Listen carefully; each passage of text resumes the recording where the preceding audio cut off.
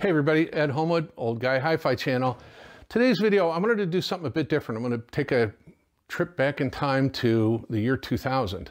When we built this house, this room that I've in, and you've seen in other videos, was built as a home theater. So has surround speakers in the rear, and then obviously main speakers, and those changed, and a center speaker, which was actually a set of Kef bookshelf speakers wired in series with the tweeters facing on the outer edge, laid on their sides.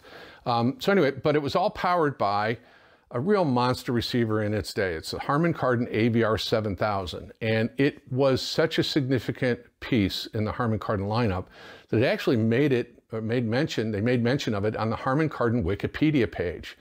Now, the story behind the AVR 7000, and I'll show you this, I'll show you the unit in just a second, this was Harman's attempt to outdo everybody else in the home theater world. Now, it was an $1,800 unit in 2000, which equates to about $4,300 in today's dollars. So it was very top of the line, competing against Denon Marantz, everybody else, but doing it in Harman-Kardon's normal way, which was not the way everybody else did stuff. So the unit itself is a monster, and I'm going to have to read the specs because I didn't measure it. It is 17 inches wide, 7.6 inches high, 20 inches deep. It's a beast, and it weighs 50 pounds. Now, it's rated at 110 watts by 5, all 5 channels driven. And that's the remarkable thing. And a frequency response rating is 10 hertz to 100,000. Now, several magazines in the day tested it, and one of them I want to read to you from was Home Theater Magazine, and they tested the amplifier into 8 ohm load, and it started clipping at 131 watts, and that was a 0.008%. And it reached at 0.1%, it was 151 watts, and at 1% distortion, it was 169 into 8 ohms. Into 4 ohms at 0.008, it was 161.3 watts. At 0.01, it was 236 watts, and at 1% distortion, 283 watts. Stereo Review reviewed the magazine, and they made mention of it, with a notably sagging AC line, they were able to get 125 watts, all 5 channels driven before it reached 0.1% clipping, and then they were able to get 168 by 5, all channels driven at 0.1% THD. So this thing is an absolute beast, and when we go inside of it, you'll see that. Now, the story behind this unit is when it came out, there was, and most of you know I have a very long relationship with Harman-Kardon, having worked with them, for them, everything else. So at the time when this receiver was coming out, they wanted to call it a citation unit because citation always was Harman-Kardon's premium product. And so they wanted to call it a citation because it was such a massive move forward in home theater product. And it's just a 5.1 unit. It's, just a standard Dolby Digital for 2000 and DTS. But because of all of the work that went into it and the design, and you'll see this thing is really remarkably well built, they wanted to call it a citation unit. And because again, citation always was Harman's best product. Well, Dr. Harman nixed the idea. He didn't want a receiver to be called citation because in his mind and in the past, citation always referred to Harman-Kardon's very best components, amplifiers, preamplifiers, and that. So it was not able to be called a citation unit. It is the Harman-Kardon AVR 7000. They are very rare on the used market. It is a flag in the sand at this point in time. Units that came out after it that look similar to it weren't constructed quite the same, because Dr. Harman had retired from the company and became chairman emeritus, and then new management took over, and Dr. Harman went off, and I'm going to do a history on Harman-Kardon. He went off and bought Newsweek magazine for $1, and of course he was very politically active. So things got a little bit different, and then ultimately the Harman-Kardon brand, as we know today, is just nothing but a bunch of Bluetooth speakers, which absolutely breaks my heart. But anyway, we're going to get into this Harman-Kardon AVR 7000, and I'll show you how it works. So this is the front of the unit. As you can see, it's a monster. That's the size of my hand, and it's incredibly deep. Wonderful industrial design. Harman-Kardon always won awards for their industrial design, and I think at the Consumer Electronics Show, the year they introduced this, it won an Innovations Award from the folks at the CES organization. Very logically laid out. We have our surround sound modes, we have our input modes, we have additional inputs over here because there's a ton on the back. And obviously there are a variety of different surround sounds, matrix surround sounds, derived surround sounds that you won't see there. But you'll just see your Dolby Digital, DTS, Dolby Digital, Pro Logic, Dolby 3-channel stereo or surround off. And then Hall 1, Hall 2 theater. VMAX, which is interesting in that it is almost like wearing a pair of headphones. It puts everything in the center of the soundstage. It's really interesting, and I'll read a little bit about it from one of the reviews in a moment. I never really used it very much. And then Logic 7, which is from Lexicon, which is a Harman company. It is a derived surround sound that gives you all 5 channels plus a mono they say Logic 7, 5 channels, 5 speakers, 1 subwoofer, that's 6 speakers. And then by using the rear surround speakers, they can derive a mono rear speaker to help locate certain sounds and steer it so it's less diffuse and kind of more pinpoint as things move forward, left and right behind you and things like that. So it's really cool and got a lot of praise for that. So the unit is pretty straightforward. We've got our tone mode. We can go tone direct. We can have the tone out. We have bass and treble controls and a balance control, so we can have that off. We can choose our surround sound mode. It has an FM AM tuner in it, so we can pick the tuning and we can pick the band, AM or FM. We can do our presets. We can choose our source and an FM mode if we want to do mono. And then up here is the set, and that's manual tuning. And then, scroll through the presets. Then there's a test tone, so when we're setting up the system, we can put a 1 kilohertz test tone through and then adjust the levels of each of the speakers, and I'll show you that on screen in a minute. You can choose the speaker on or front speaker, and then I can choose rear speakers. I don't have any rear speakers hooked up, so it doesn't show it. Channel, front left, center, front right, rear left, rear right. Digital select what input you want to use, because it does have digital inputs on coax and optical, as you'll see in the back, and then delay time for your surround sound modes. Now, you can also do all of those things through the on-screen display, which we'll get to in just a second. And also on the front we have, and this is before the days of HDMI, so we have a S-video input. We have a composite video and composite or regular standard analog audio input. So in those days, if you had your camcorder, you could plug it in, run it through this.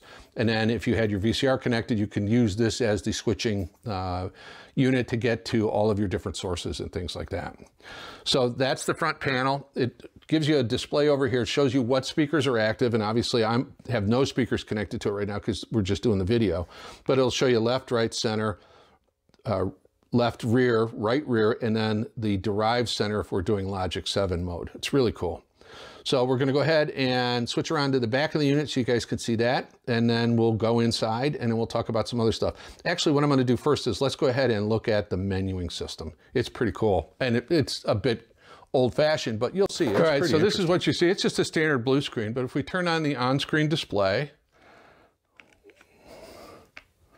okay, you can see there we have input set up, which takes us through our various inputs. DVD, is it a digital in or is it an analog in? So if we wanted to do CD and we wanted to use the inboard D to A, we can do one of 4 digital inputs. So analog, standard, RCA, optical 1, optical 2, coax 1, coax 2.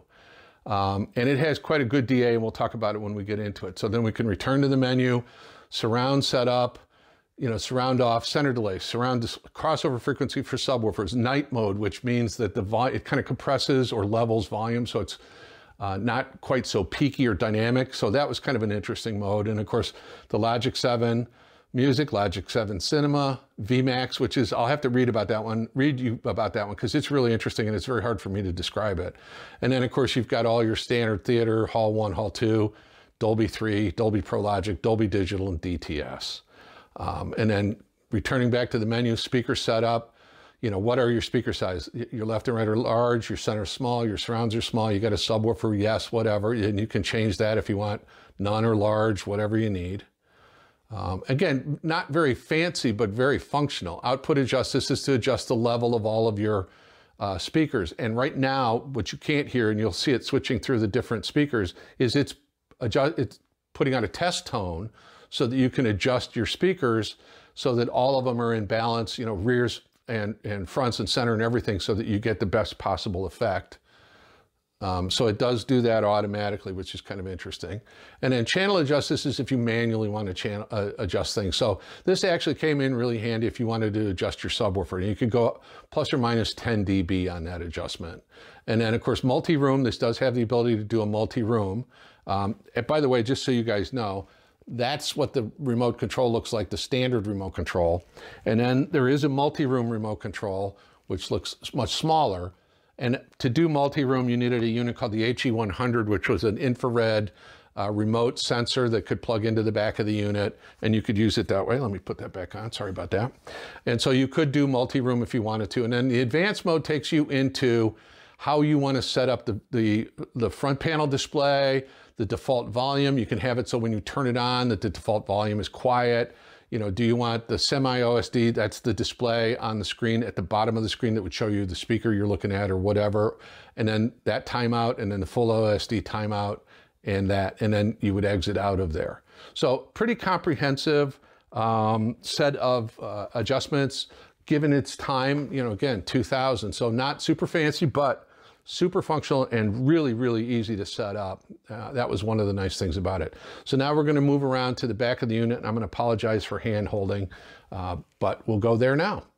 Here, hopefully you guys can see the back of the unit okay. I've got a composite video plugged in so I could do the on-screen display. I'm going to pull that out. One of the things you'll notice, obviously, we're going to go from left to right. So we've got our antenna inputs, coax or standard 300 ohm wire antenna. And then on the input side, we've got DVD, video 1 in and out, video 2 out, video 3 out, monitor out, multi-room out. Below that is CD, and that's the audio for multi-room out. We have a tape loop, and then down below we have what's called 6-channel direct, which allowed us to go out from this to another amplifier if we wanted to, and send the Dolby signals out. And then for, in these days, high def, all we had was component video, PR, PBY, you know, red, green, blue. So you had connections there for that. And then on the digital input, we have optical 1, optical 2, coaxial 1 and 2, and then we have actual digital outputs. So we've got a coax output, or an optical output and a coax output. We've got a line level out for the subwoofer. We've got center channel out, surround channels out, and you'll notice it's a pre-out main in for surrounds and a pre-out main in for main channel. So really, really remarkable. Nice binding posts, you know, for banana plugs, for front right, front left, right rear, left rear, center. And then of course, we don't see these anymore, AC outlets on the back. Now you can see this unit was built in December of 2000. I got it then.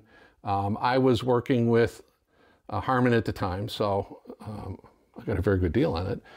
But anyway, so that's the back channel, or the back panel of the Harman AVR 7000, and we're going to go around to the top of the unit. I'm going to take the top off, and we're going to take a look inside. I think you'll be impressed. Okay, I apologize again for the hand holding, but we're inside the AVR 7000, and you can see it's got a massive toroidal transformer. You'll also notice, and it's a bit hard to see as we go up against the heatsink, there are multiple output devices for each channel. All 5 channels are done push-pull with multiple output devices. So that makes it really remarkable. You can't see all of them down there, but you'll notice there's 2 output devices, 2 output devices. That's just the front channel on this side, and same on the other. And then down below on the heatsink are the output transistors, excuse me, for the rear channels and surround. You can see the layout, it's quite large. These are each 22,000 microfarad capacitors, so high current capability. As a matter of fact, Harman rated this at 70 amps of high instantaneous current capability, which was always a big deal for Harman-Kardon, current capability, because speakers run on current, not watts. So having high current output was really, really important. And all 5 channels have that same high current output.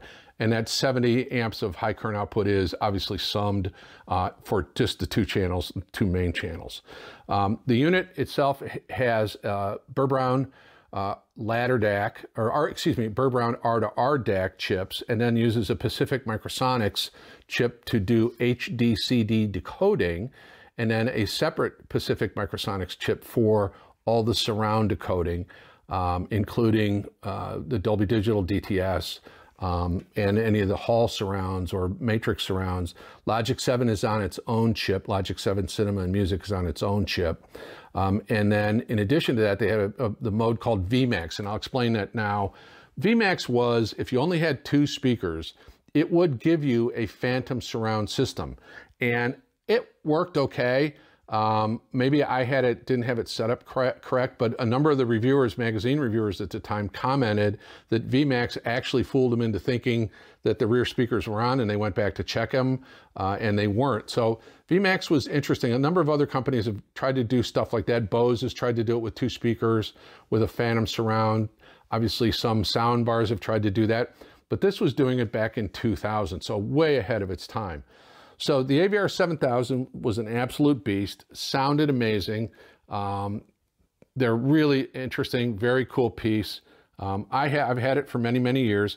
I swapped it out for a 2-channel Cambridge unit, primarily because I was more after a pure, warmer sound. The Harman is really muscular.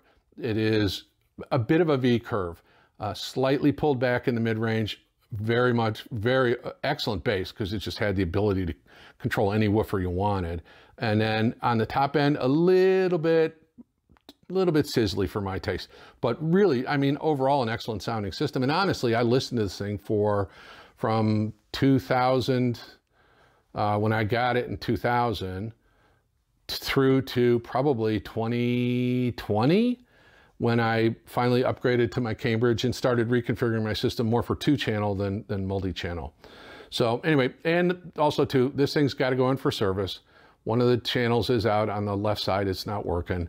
And I don't know if it's just a fuse or whatever. I've got to dig into it, but I just haven't had time. So anyway, that's a look at the AVR 7000. And I'll be right back with you. Well, everybody, I hope you enjoyed that. It was an interesting look at an old piece. The reason I wanted to do it is the AVR 7000 was a real kind of move forward in the home theater marketplace. Prior to that, you had a lot of Pioneer, Kenwood, Sony. Kind of surround sound was kind of treated as something that, you know, we have to do because the market wants it, but no one bothered to put the time, effort, and energy up until this point to really design a piece that could handle any load, handle virtually any input, that, of course, pre-HDMI, and this did do HD through the component inputs, but also something that sounded remarkable. So prior to this, everybody was doing a lot of, you know, the chip amps. Pioneer used those chips. They're discrete, like the TI chips used in some of the entry-level Cambridge pieces, but a chip amp can do fine for low watts. It can't do fine for high watts. So that's why you have all the discrete stage here with, you've got, you know, 4 output devices on the front 2 channels, you know, push-pull, 4 output devices each channel, and then of course you go into a push-pull for all the surround channels. So tremendously powerful. So after this unit came out in 2000, and it got a lot of accolades, a lot of the other manufacturers started to up their game to put in more discrete components, more output transistors rather than chip output devices, and to make them a little bit more powerful and a little bit more performance. Still, most of those manufacturers went for features, lots of glitz and glamour, fancy interfaces, all kinds of other stuff, fancy displays. Harman put their money in sound quality, and I'm actually going to do a history of the company. As I said, this piece was originally, they wanted to call it a citation unit, and Dr. Harman nixed the idea. And I don't, you know, I understand why he did that, but unfortunately, he, you know, kind of retired from the company shortly thereafter, and things started to change, and Harman-Kardon started to, in my estimation, go downhill. They made some good products through the mid 90s, maybe just a little bit into the late 90s, but nothing as beefy and as bulky and as monstrous as this thing.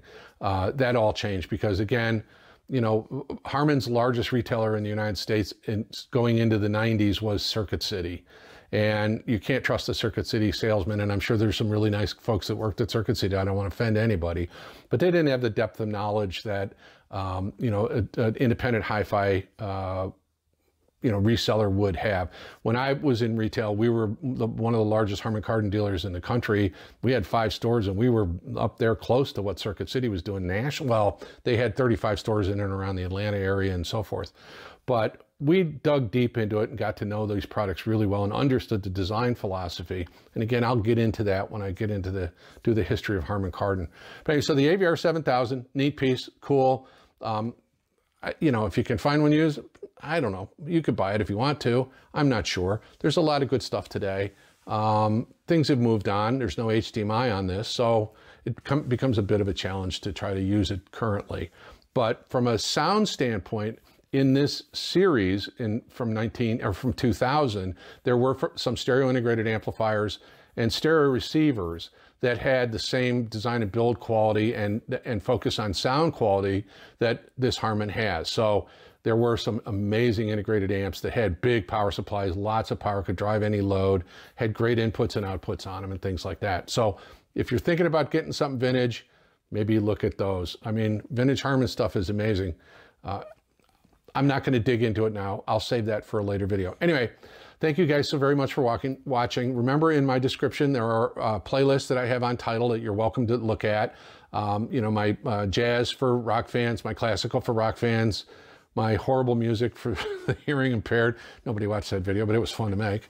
And then some other playlists.